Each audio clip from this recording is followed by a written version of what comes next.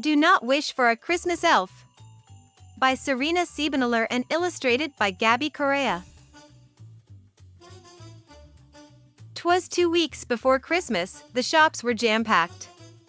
We had just arrived home, and our gifts were all stacked.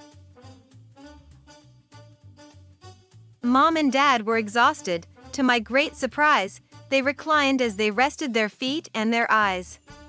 But then, all of a sudden, we heard the phone buzz.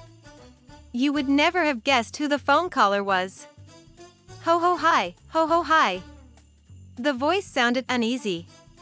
It's Santa, I gulped. I felt anxious and queasy. I have a big favor to ask you, dear cat. Do you mind if we have a short pre-Christmas chat? I'm in need of your help and your parents' approval, he said, and then paused for a slurp of his noodle. The North Pole is more hectic than ever before, with 100 new elves all lined up by my door. We are gearing them up for the elf mighty test, to ensure that they're ready to take on my quest. But one elf, her name is Jangles, is not quite prepared, so I really need help, Santa quickly declared. Jangles needs to be trained, though timing is tight. But I know with your help, she can get it all right. Yes, I'll do it. I beamed. I feel honored you'd ask. I will give it my all, to fulfill your big task. Shortly after our call, I went into my room, and then, Jangles appeared, just like lightning. Kaboom! In a hodgepodge of patterns, she had her own style. With her twinkling blue eyes and cheery white smile. Welcome, Jangles, I said, trying not to sound nervous. I think that you're here for my elf training service. Yes, I'm ready. She cheered. I'm excited to learn. I'll be ready to elf when it's time to return.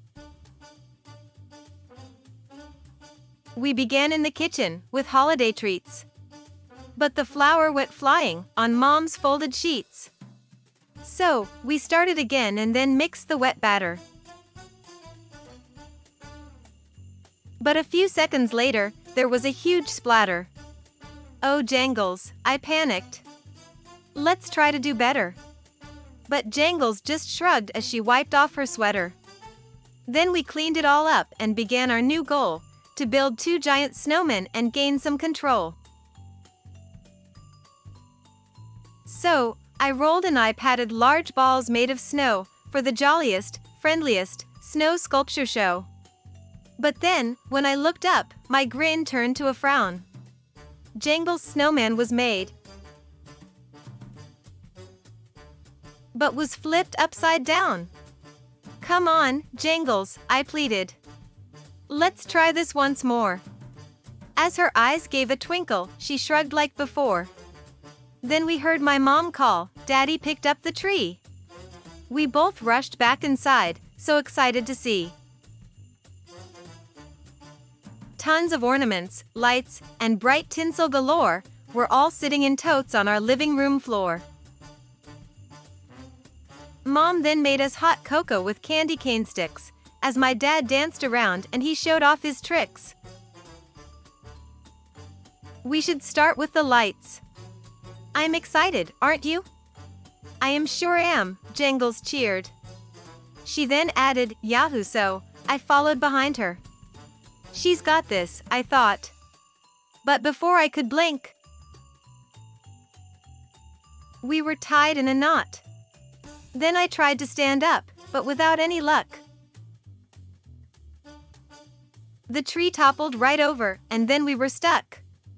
As my parents pitched in to untangle the mess, I felt bad that my efforts were not a success. I'm so sorry, sweet Jangles. I gave it my best. Now I'm worried you'll be unprepared for your test. Jangles climbed to my chest, and she gave me a hug. Then she looked at me sweetly and winked with a shrug. Cat, you gave with your heart, and to me, that's a win. You did such a great job. Now, you lift up that chin. This has been so much fun," she said, waving goodbye, with that cheery white grin and her twinkle-lit eye. Then as fast as she'd come, in a flash, she was gone, and I drifted to sleep with a sad little yawn. But the very next morning, I woke up to see a huge platter of treats and a letter for me. "Dear Cat, I'm incredibly grateful you helped me with Jangles. She had a great time with your tree lights in tangles. You see, all along, she was meant just for you. Jangles brought you some fun and some memories too. For Christmas is spirit, the joy we all need. And your patience and caring were thoughtful, indeed. We're not meant to be perfect. What life's all about is the magic we offer and not our self-doubt. But before I head out, there's one thing you should know, I'll be back really soon, ho ho ho. Holiday cheers, Santa Claus." I looked up at my parents and said with a smile, "Jangles did make it fun in her own quirky style. Now, I do have a wish. Something kooky and cool. A T-Rex would be great. I could take him to school." The end. If you would like to purchase this story about Cat, please see the link in the description below.